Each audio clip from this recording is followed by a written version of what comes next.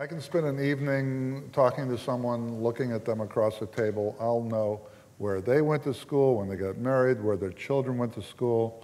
I could pass an exam on their life story, and I'd see them the next day. I'd have no idea I'd ever seen them, nor do I remember their name. So between... no idea you'd ever seen them, but when they open their mouth, would you say, oh, that's the one, or not even? No.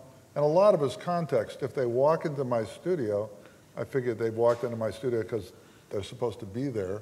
Then I interview them for a while to find out who they are. If I were the Ayatollah, and actually the world would be a lot better place if I were the Ayatollah,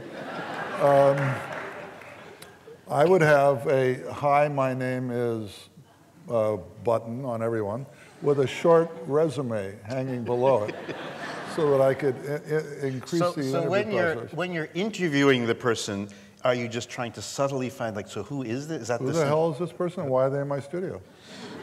Now, in your case, if that person were to suddenly flatten out and work it and be still on a page. Well, everything in my work is determined by my learning disabilities and my problems, one of which is face blindness, but I have others. I have a great deal of difficulty memorizing things, and I'm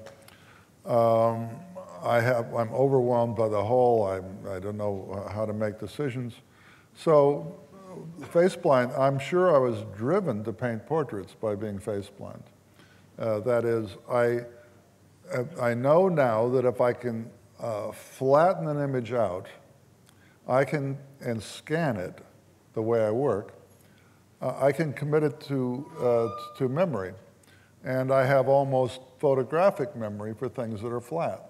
And still? Still, yeah. But so being in space and moving around makes the face invisible. Fixing it makes the face memorable. You move your head a half an inch to me, it's a whole new face I've never seen before.